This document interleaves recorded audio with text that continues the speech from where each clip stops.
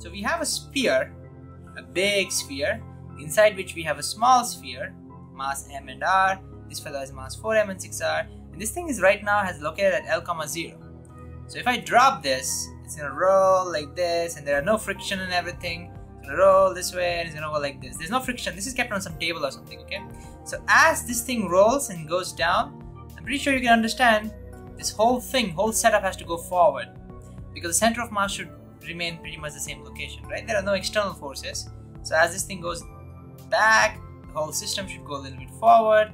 And so the question is, what's going to be the new position of the center of the big sphere? So it's going to go forward, so what's going to be the new position? The current position is L, 0. Alright? Let's do it. I'm going to use brute force technique to do this. I mean, I'm not going to think much. I'm just going to use brute force. The brute force will be substituting numbers for formulae.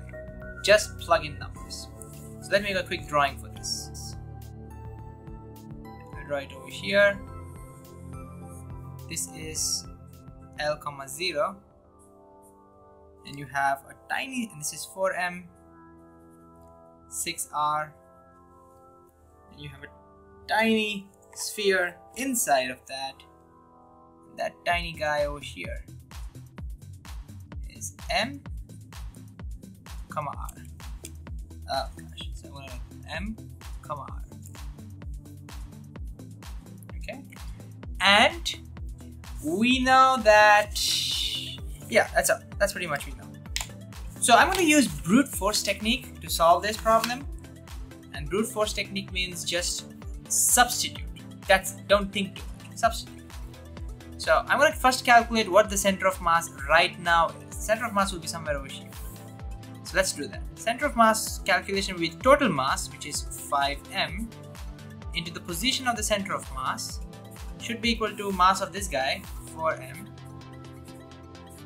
into its position, L, plus this guy, which is m, into its position. Now let's see. From here to here is 6r. This distance is 6r. And therefore this is 4r, this is 5r. So the center is at a distance of 5r from this center. I hope you can understand that. Let's draw it over here. This distance is 5r. Therefore, since this is already at L, this is going to be L plus 5r. So L plus 5r.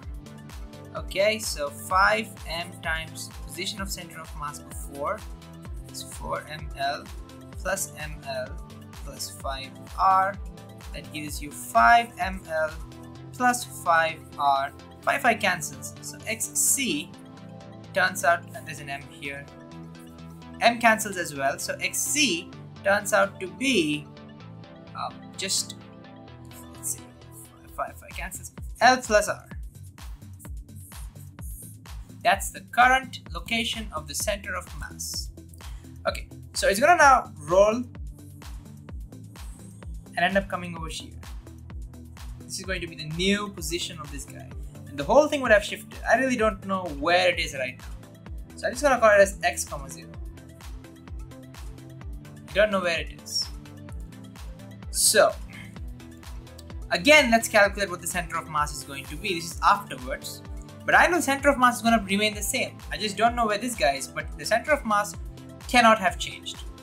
Therefore, total mass into the position of the center of mass, that must remain the same, must be equal to 4m times new location, which is x, which I have no clue, which we have to calculate by the way, plus the small guy multiplied by, now this is, try to figure this out. This is the only thing you have to do.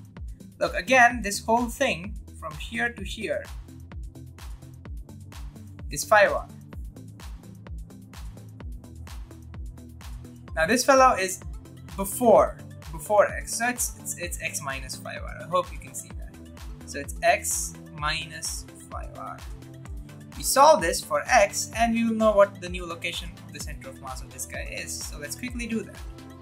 5m times L plus r equal to 4mx plus mx minus 5mr.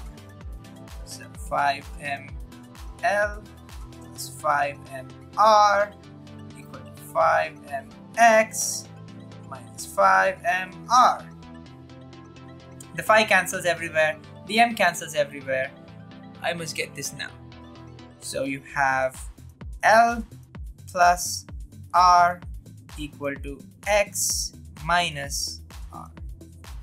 That gives me X equal to L plus 2R.